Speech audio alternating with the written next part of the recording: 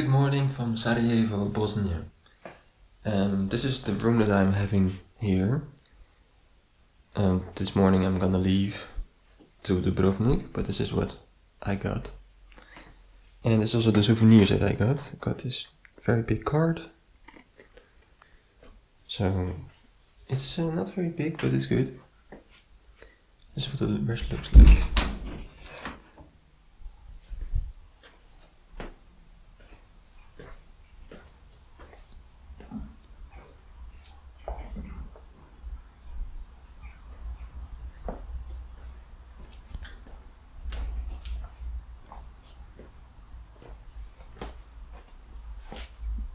Very decent. In the car. That's it. So we're back on the road again, going to Dubrovnik. But first we're gonna go to Mostar. So that's like 2-hour drive, and from there to Dubrovnik is also like 2.5 hours. So my pit stop is gonna be Mostar, quickly have a look around, and then continue to Dubrovnik to meet my cousin and his girlfriend.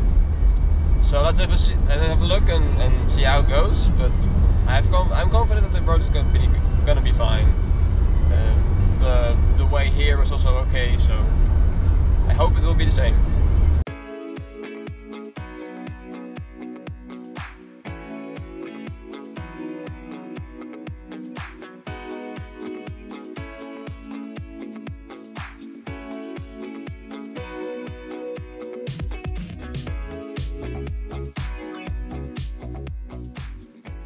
After driving a scenic route, I finally arrived in Mostar. And Mostar is named after the bridge keepers, Mostari, who in medieval times guarded the old bridge called Stari Most. Even though Mostar existed since prehistoric times, not much has been documented about it. Only after the 1500s, under Ottoman rule, it started to grow and be developed and documented. And it's under their rule that the famous stone bridge was built in the 16th century, and it's considered a perfect example of Ottoman architecture. And they even built the first Serbian church, surprisingly. In 1878 it was taken over by the Austro-Hungarians and helped to bring East and West together. They also invested a lot in the infrastructure, like the municipality building. After World War II, it developed into a touristic location, after a 10-year preservation plan of the old town. They even earned an achievement for this in 1986. But then, like in every other place in Bosnia, the same story happened: the Bosnian War. But before we jump into that story, let's first enjoy this beautiful location and have a look at the bridge. The bridge is 24 meters high and 30 meters long, with 2 defense towers on both ends. The construction is still a bit of a mystery, like how the stones got there, or how the wooden support structure survived for 9 years. One thing that wasn't a mystery, but mentioned in memoirs, was the following. The architect responsible for building the bridge was working under quite some stress, because he was working under the threat of death if it would fail. And in fact, on the day the wooden support structure was removed, he was planning his funeral. This gives a whole new meaning to working under pressure. You wouldn't notice on first glance, but the current bridge is actually a replica, because the original bridge was destroyed by Croatian forces during the Bosnian War.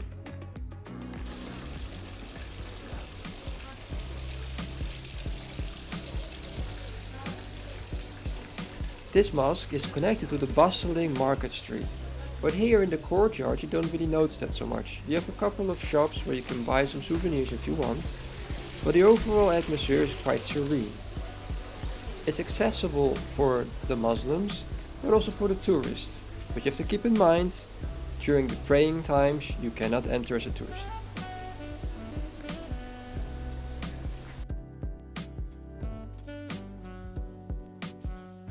Gorski Mehmet Pasha Mosque was built in 1618 by the Ottomans. It's made from the same stone as the bridge and it's 28 meters high. and you have to do 78 steps to get up the top. Just like many other Islamic structures in Bosnia, it was targeted by other parties to try to destroy the Bosniak culture. The mosque was damaged by Croatian forces.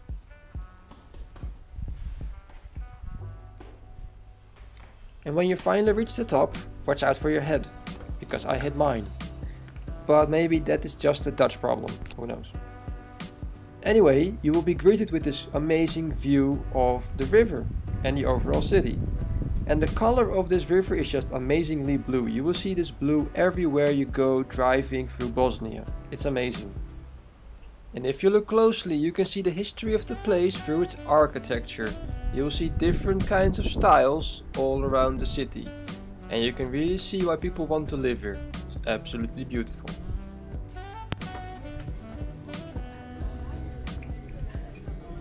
This is the Old Bazaar, which is connected to the previously mentioned mosque, and it stems from the 16th century, and it used to be the business world of the entire region, with up to 500 workshops. They still do copper works and carpets, for example.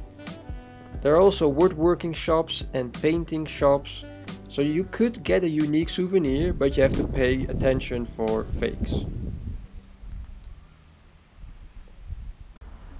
This was the first higher education school in Mostar, and it is accommodating to every ethnic group or religion in the city.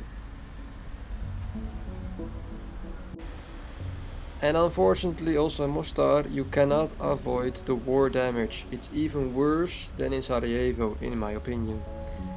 So to keep a long story short, in 1992 the Yugoslav army besieged many cities in Bosnia, Mostar being one of them. Initially, Croats and Bosniaks worked together to push out the Yugoslav army. They succeeded, but after their mutual enemy was gone, they suddenly started to look at each other and tensions rose, until it exploded in 1993 and the war between Croats and Bosniaks started.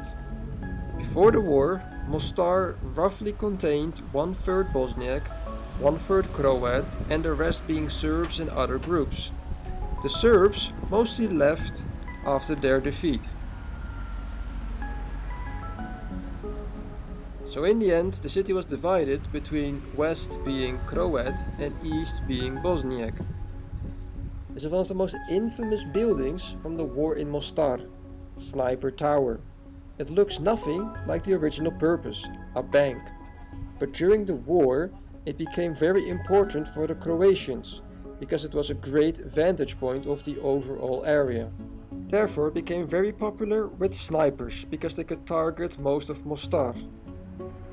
Now it's completely empty and bricked up, and full of graffiti artworks, and it stands as a reminder of the war. But if you really want, you can enter through a backside and enter the building. After the war it cost up to $15 million to repair the historical center. So right now I'm on my way to Dubrovnik. I'm almost there, half an hour away. It was a scenic road for sure in Bosnia. Bosnia is very, very beautiful.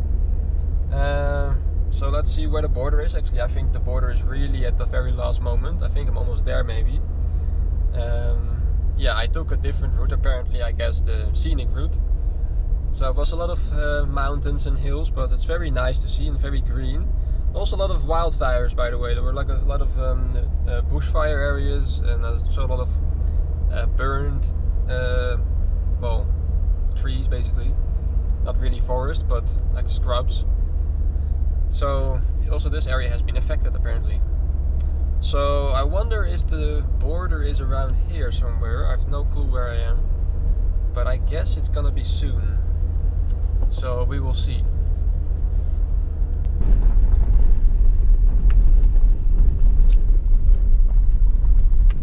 I don't know where the hell am I going, but this is where it sends me. So that's kind of interesting. Bloody hell. Where the hell am I? Holy shit. This is one of those classical moments where if you trust your navigation blindly, you will end up on those weird roads. The whole route was completely fine, no problems, and suddenly I entered this dirt road, had no idea for how long it was going to be, and I had a rental car. And then suddenly it was over and I was near the border. Very strange.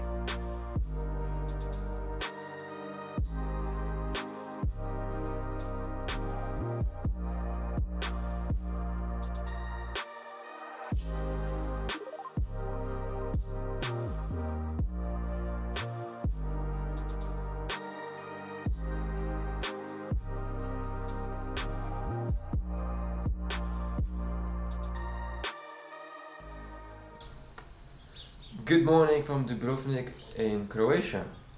So yesterday, after a 5-hour drive, I arrived in Dubrovnik to meet my cousin. Halfway I went to Mostar and now I'm here. So today I'm actually leaving again. We're just gonna go into the city quickly in the morning. It's 8 o'clock and we're gonna have a look around, and then I have to drop them off at the airport and I'm gonna go to Montenegro, to my 10th country and basically the last one for this trip. And I'm gonna stay there for basically 3 days. So let's have a look around.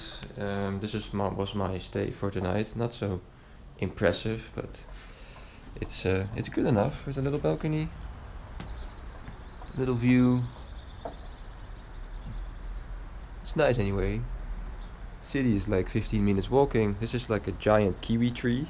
This entire thing is a kiwi tree basically. It's insane. And there's a lemon tree. People are cultivating all kinds of stuff over here. It's really interesting.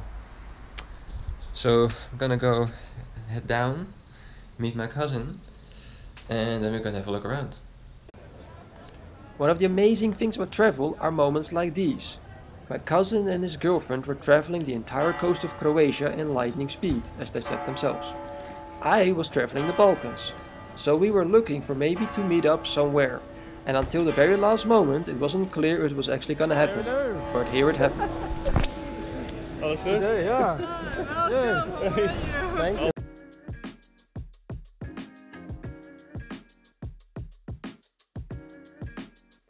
Dubrovnik, originally known as Ragusa, is a semi-exclave of Croatia, separated by a tiny piece of Bosnia.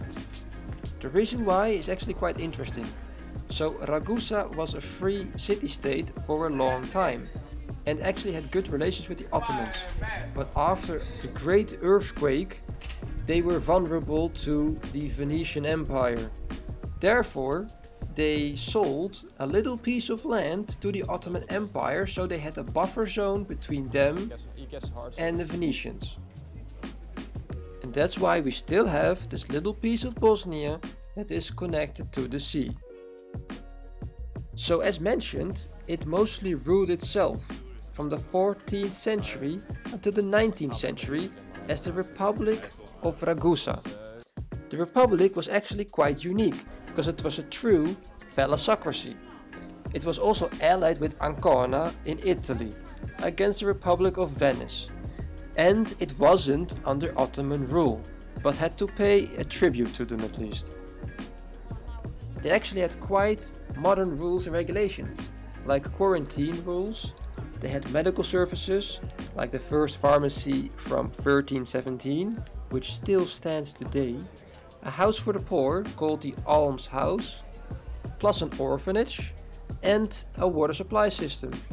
But more impressively, slavery was abolished in 1418. Imagine that. This was even before the Americas were discovered. So it wouldn't surprise you to know that their biggest value was liberty. It was also involved in trade with the revolutionaries in the United States, in fact. Their flag on their boats were white with the words Libertas. Considering that they were mostly a merchant-oriented country, Ragusa had some minor colonies, like in India or the Americas. Albeit mostly for trade, of course. And because of all of this trade, they became very wealthy.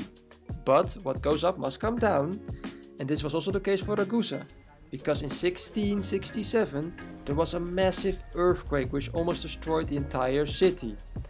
After this, they became very vulnerable, but still managed to survive. until Napoleon's forces came in 1806. From here on, things went downhill. From French occupation to Austro-Hungarians, to this Yugoslav kingdom, the Nazi occupation, and finally communist Yugoslavia, of which the dissolution ended up in a civil war.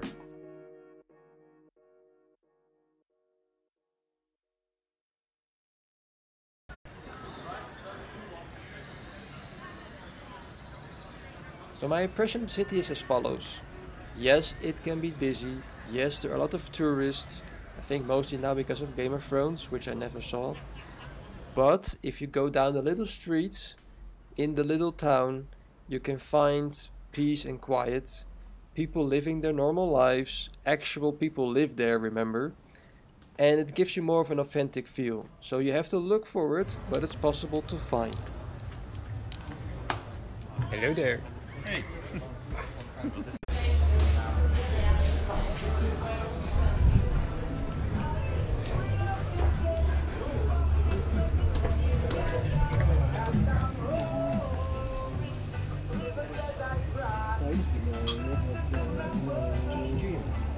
Yeah, the lemon incident. This needs some explanation.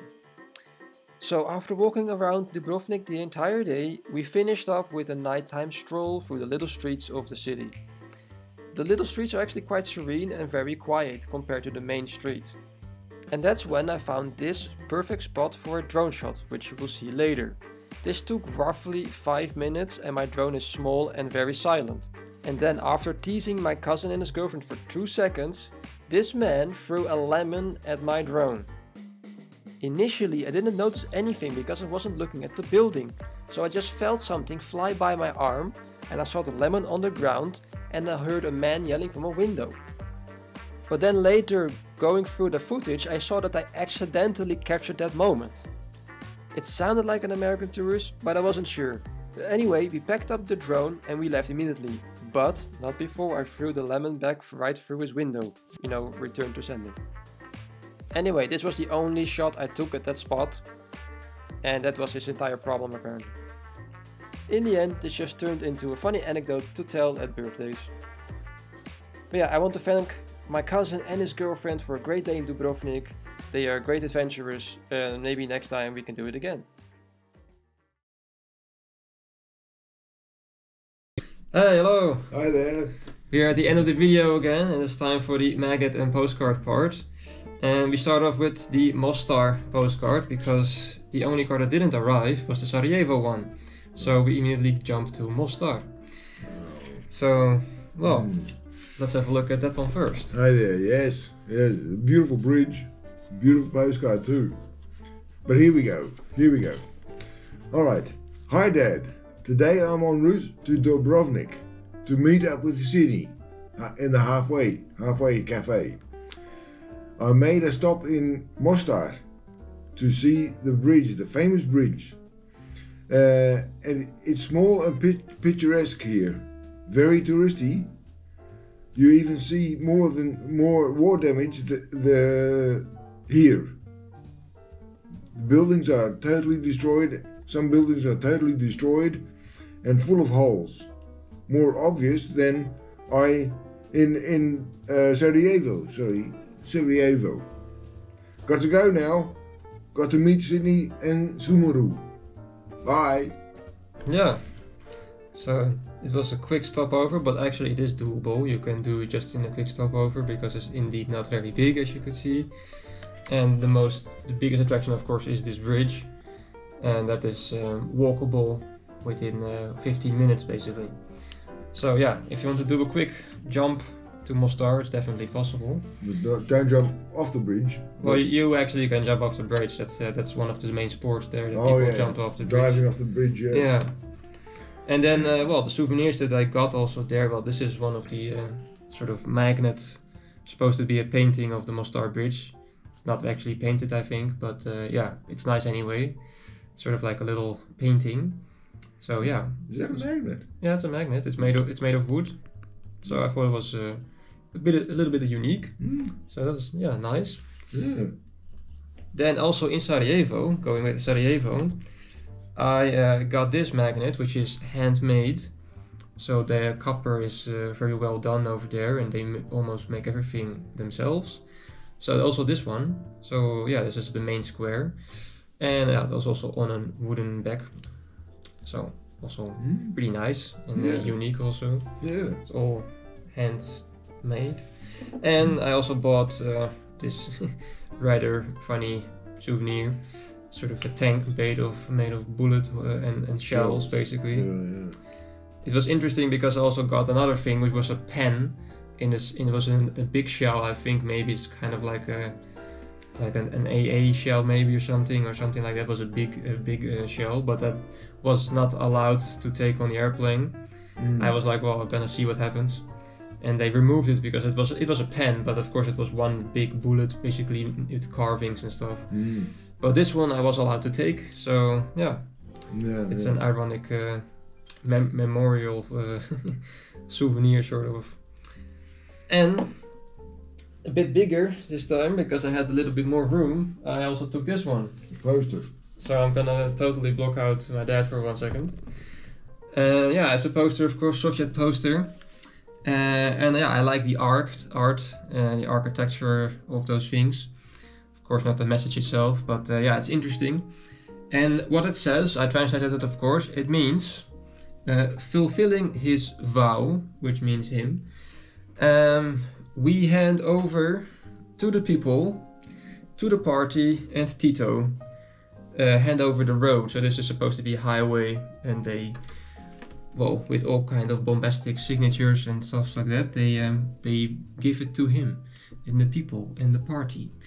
Whereas here we just open it and we don't tell anybody about it, and they used to make a big show out of it, I guess. So yeah, it's a poster about a highway. Pretty ironic. Oh, right. Yeah. So yeah, I was a little bit at the end of my travels, so I was thinking, okay, I have a little bit of room now, maybe for an additional souvenir here and there. So that's why I took those few extra things. Next to that, I also went to Dubrovnik, as you could see. And it was also a quick trip, so I sent 2 postcards. Originally I tried to send this one. This one is made of beeswax. So yeah, it is... you can feel it also, and you can see it, and it's supposed to look old, which is a nice touch. I tried to write on it, as you could see. Didn't work. So that's why I bought a second card, just to be able to write something. So I bought this just for the writing thing. So I'm gonna read this one. So it goes as follows. You can show this. So yeah. Hi Dad, I tried to write on the other card, but it didn't work. So that's why I sent 2. So it was a quick visit, but worth it. It's touristy for sure, but it's for good reasons. It's beautiful and charming. It's small but nice, with little streets everywhere. The sea is nice and blue, with a lot of fish. You are surrounded by hills, which basically is Bosnia, because it's very close. The border is 15 minutes away. The city is full of history of empires, and that's why it's a fort also. The overall area is beautiful. And then I wrote PS, the other card is made of beeswax. So yeah, also quite unique. Yeah. So you can't, if you hold a light to this, it'll just melt away. That's the idea. I'm not gonna try it, but yeah, that is maybe it's just plastic and we're just fooled. It's possible. Yeah. But maybe it's half. Who knows? Yeah. It's a touristic place anyway.